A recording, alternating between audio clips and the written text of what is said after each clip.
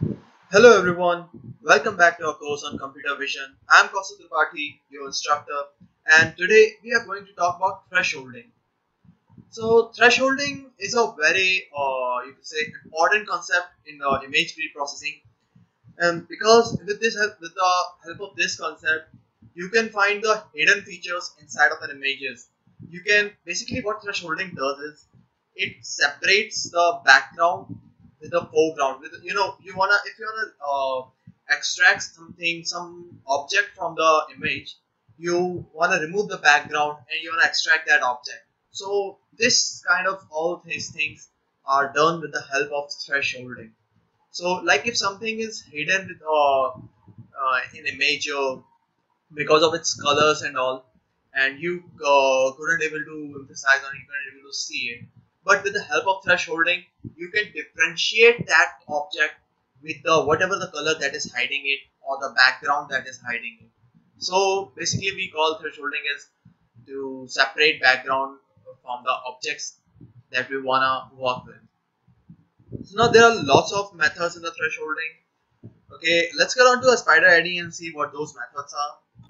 Okay, so here we are. Now this is a normal general program importing Lena image and just showing the image whatever that image is, and using wait key and destroy all windows. You see this is a Lena image. Okay, so now there are lots of methods in thresholding. Basically, like um, sorry, um, thresh binary. Then there is thresh binary inverse. Then there is a trunk. Then 2 0 and 2 0 inverse. Now these are some general or you can say simple thresholding methods. I would say there are lots of better adaptive thresholding methods that I will explain later on in the course. But in this video, we'll talk about these general thresholding methods and we will understand what really thresholding is. So let's remove these and let's apply them over here in our program. So as you can see, I've imported this image in the program. Now I'm gonna but one thing we need to understand is thresholding applies. If you wanna really work with the thresholding, you need to work in the black and white image, or you can call it a single scaling image, because a single channel image. Sorry, because in the color image, I will show you the problem that you're gonna face with a color image and the when you work with a black and white image. There is a kind of a difference, and you would feel comfortable with working with the black and white images in comparison to the colored images. So I will show you in the both ways. You'll see it, check, find out what are the problems that we will face, and do whatever the better option you like. I would prefer black and white. If you prefer colored image, working on color images, you can. It's your choice. Okay, so and let's create a make a black and white of it. So I will do image one is equal to cv2 dot cvd color, and here we're gonna give it two variables arguments. Sorry, image one, the source image, and the method, the code that we are going to apply, that is cv2 dot color bgr to gray. Okay, right now our image is in BGR color and we want to convert it into a grayscale, so BGR to gray. So if I run it right now, I'll see our image becomes a grayscale image. It is black and white. Okay, single channel image. Now what I'm gonna do is, now we're gonna use our thresholding methods. So let's image 2 is equals to, now to use the thresholding method we use this cv2 dot threshold, and threshold requires these arguments. First is a source image, and I'm gonna give image 1. Then it says thresh, means threshold value. So basically what threshold value thresholding is like, there is some kind of a value at which before which something else is gonna happen, and after that threshold value something else is gonna happen. So that is like a threshold point. point that divides the two pixels, or that divides your pixels between each other. So same thing is, I'm gonna give some pixel, as you know our pixels lies between 0 to 255. So I'm gonna give it something like in between like 140, let's say. Okay, then I'm gonna give it a maximum value. It's asking for the what is the maximum value, so I will give it 255. Then the type, which type of thresholding I want to apply. I've showed you there are lots of types. I've shown you like 5 types of thresholding. So here we're gonna use one of them, cv2 dot thresh binary. You see here these are all the lots of types of binary thresholdings. So we're gonna use thresh binary, and this is it. Now what we're gonna do, we're gonna show the image, cv2 dot show, and as this is binary image, so I'm gonna write binary over here, comma image 2. Sorry, 2. Okay, so it looks all good. So let's run this. Okay, there's some kind of an error over here. Wait a minute. Okay. And you know, program just got interrupted in between, so my wait destroy all windows is not working. That's why I'll now again have to restart my kernel.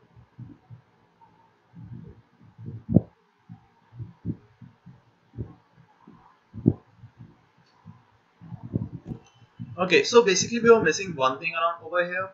Now this this threshold method takes gives out two outputs. So it doesn't just gives one output; it gives two outputs. So one output is the the image that we are just gonna form later on, and the second output is the threshold value that we are using.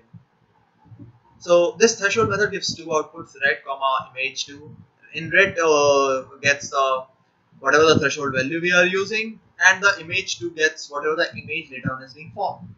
So now if I run it, it has to work perfectly fine this time. And as you can see here, yeah, both the images are here. Oh god.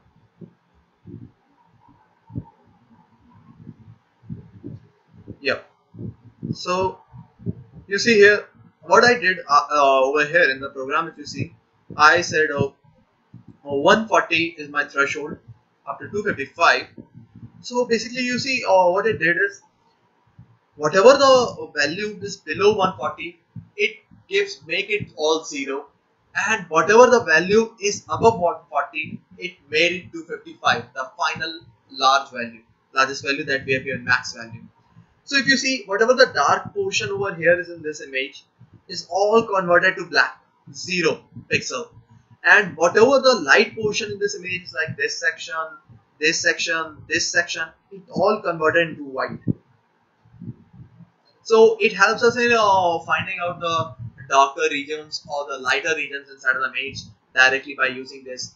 And also, if I just right now if I change the value to like, let's say 100, and change this also, let's say I want to put it to 5. Okay, my max value is right now 225. No big deal. Now if you see this image, okay, now it break down the image at 100 pixel. What do you say? Yes, at 100 pixel. Whatever the value is below 100, it will make it all to 0, and whatever the value is above 100, it will make it all to 255. This white, all of this section becomes 255. So this is binary. Now if we try some other, no, one thing basically.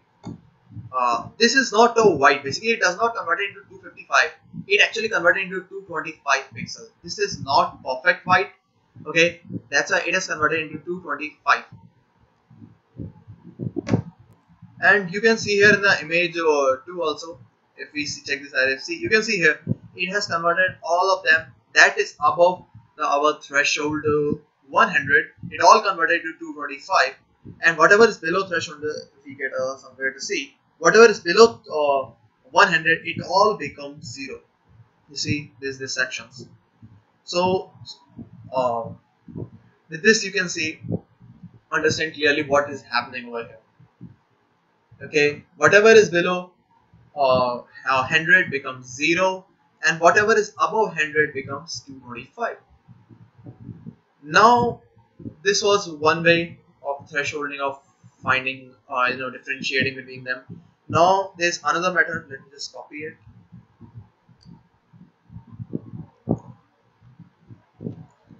Control C and Control V. Okay, now another method is binary inverse. Okay, now we're gonna use the same values, or we'll just put it to it.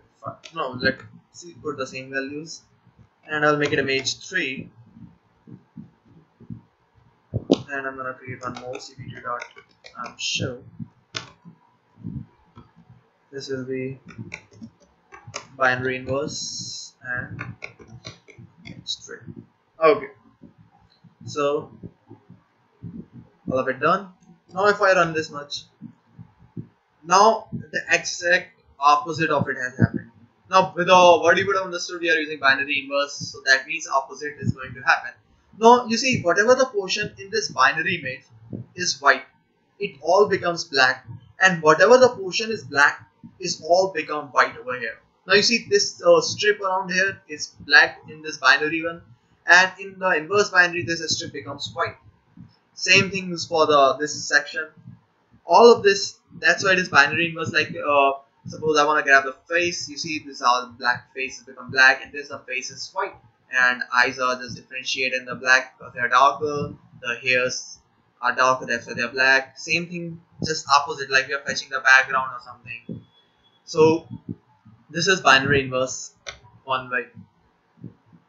Okay, so and you can see here the value of the red that I told you, it accepts the value of the threshold. Whatever the threshold you are providing, it saves that value inside of a red variable. That's why it requires 2 variables, and that's why we faced the error that time. So now we will try another methods. Now this time I'm gonna just wait a minute. I'm gonna write down all the methods. Okay, and then we're gonna see them together. Okay, so another method is, let's make it image 4, this image 5, and this image 6. Then there is thresh trunk method. Then there is thresh to 0, and then there is thresh to 0 inverse. Okay, so these are all the methods. This I'm gonna write as cv2.show.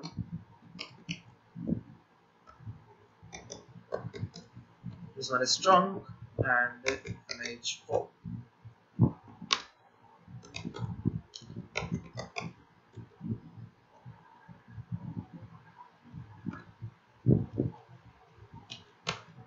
And this time to 0.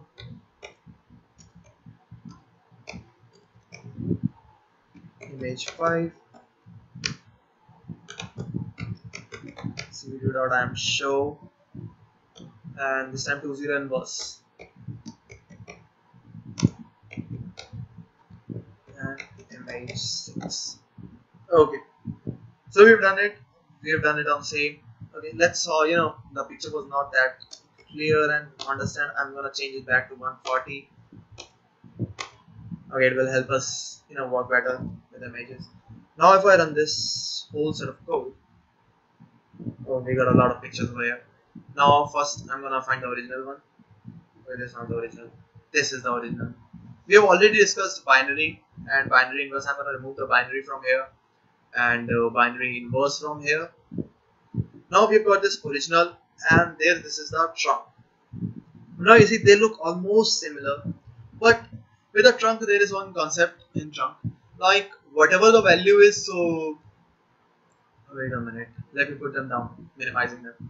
Okay, so whatever the threshold we are providing, like right now we are providing a threshold of 140. So what it does, whatever the pixels values that are below 140, they will remain whatever they are, they will not change. But whatever the values above 140, they will convert to 140. Like it's if some place the value is like let's say if you see this in the original image, you see this is a lot whiter section. It must have a value around 200 something. But if you see in this image, it converted to a gray, that 140 pixel. So all of this section, whatever that is above 140 becomes 140, and whatever is below 140 that remains constant. So everything that is here white earth, that all becomes 140. So if I just change the value over here, okay, I will show that thing later on. Just just understand this concept. Whatever the value is above 140 will remain 140. Will convert to 140, and whatever value is below 140, that will remain whatever they are. So this is the trunk concept. Now I'm gonna remove this trunk image, and I'm gonna show another one, that is 20.